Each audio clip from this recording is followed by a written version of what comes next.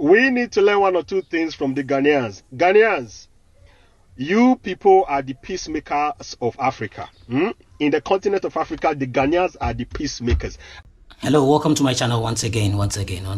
I think there are a lot of Nigerians that actually, in recent times, they travel from Nigeria, come to Ghana just for comfort. You know, I've seen a lot of Nigerians in Ghana, and seeing them, you see all sorts of people, students, businessmen, celebrities. There are a mixture of all of them, all of these people who are now staying in or living in Ghana, all because they want peace, a place that doesn't have much noise.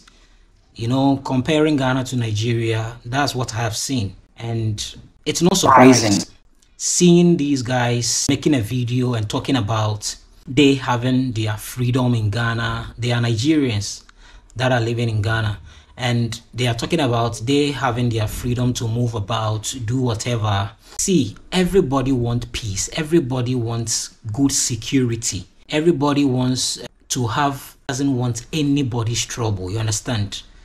But it seems like sometimes when you are living in a particular place and you feel like you are not safe, you feel like you are not safe in that particular place. The world is very big, you can move to anywhere, any place in the world. So seeing a lot of Nigerians coming here, I understand, because Ghana and Nigeria, you all know, has that bond already.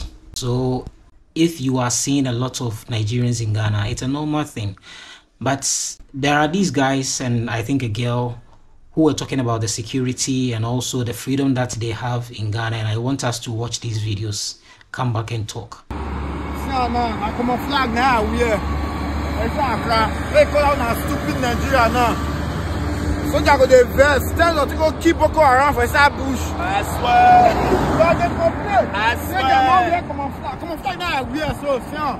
See, I don't treat that way so. Come on, flag now, we are so. Tell them to take out the fat terrorists or the quarrel. Go America, go everywhere.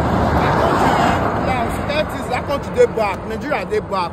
Nigeria they back. Seriously. Back. And they tell them Swata, I swear. Swata, what do you do? You get talk. What do you talk? Well, I shall not say if Nigeria are there. This camouflage was not possible. Normally. No, I swear. I'm a Nigerian staying in Ghana, and this is part 3 of the things I've noticed in Ghana. Number 1, you cannot be bored in Ghana. Like, there's always a trend. If it's not Father Bernard, it's Hayford. There's always a trend going on in Ghana. Like, the only thing you need is data. If you get data, forget it. You won't be sad. Like, number 2, in Ghana there is this kind of security where you can go to bed leaving your house gate open, and you wake up and you find everything the way you left it. Go and try that in Nigeria. If you wake up, even your bed, you find the both of you under a tree, the house won't belong to you anymore. Like, but in Ghana there is this peace and security where you can go to your friend's house and you just push the door and you enter. They don't lock it.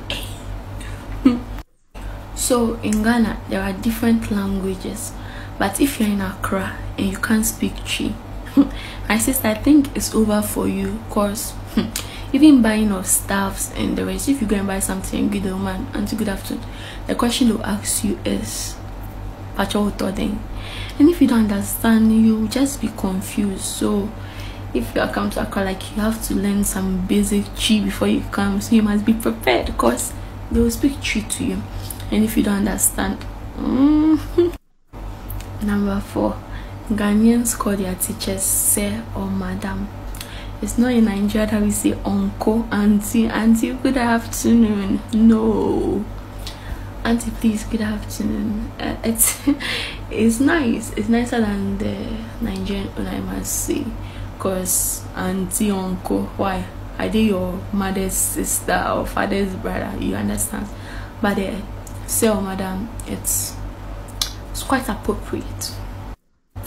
Number 5, Ghanaians don't really get light out compared to Nigeria. Like, I know you guys have been seeing it, any generator. Yes, in Nigeria there is no stable light. So if you're in Nigeria, you don't have generator. I don't know what I do in Nigeria, but in Ghana we get stable light. Like I can say, yeah, there is light compared to Nigeria, but the light is not that stable because recently I don't know what has been going on with ECG and we not having light that much. But before, there was pretty much stable light. Like in a month you could have light out like twice, which is very impressive. Okay, so another one, Ghanaians really like pepper. Like they eat banku with pepper or fried yam with pepper, or if it's not pepper then they are shito, which is also partially made of pepper, like fried rice, and they put that shito, which is like black pepper or something. Yes, in Nigeria we don't do that. The people who sell fried yam, they fry the yam with stew. The people who sell like everything. So even if I go back to Nigeria and I'm eating maybe banku or something with pepper, and they're like, don't you see soup? Why are you using pepper? What's not, like, you understand? But in Ghana it's really cool here. So clearly they have their peace of mind living in Ghana. The girl is even saying she's schooling here. Yes, but when it comes to what these guys, the other guys were saying, Charlie, this camouflage thing, I think there are certain places that perhaps you guys have not gone to with this camouflage thing. And I'm not sure all your clothes are camouflage.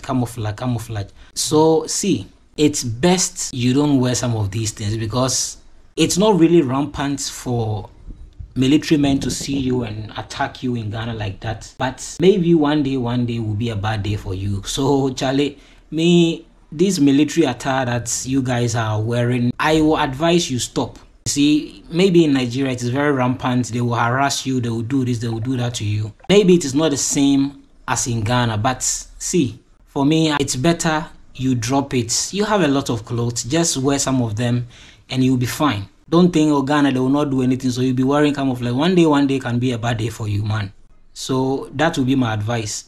And for the girl, I say Ghana is peaceful. Yes, she's schooling in Ghana. I think she's in the senior high school, but she's a Nigerian. And when you even listen to her accent, it has changed totally. When she's speaking, it's like a Ghanaian speaking, you know, but she's Nigerian.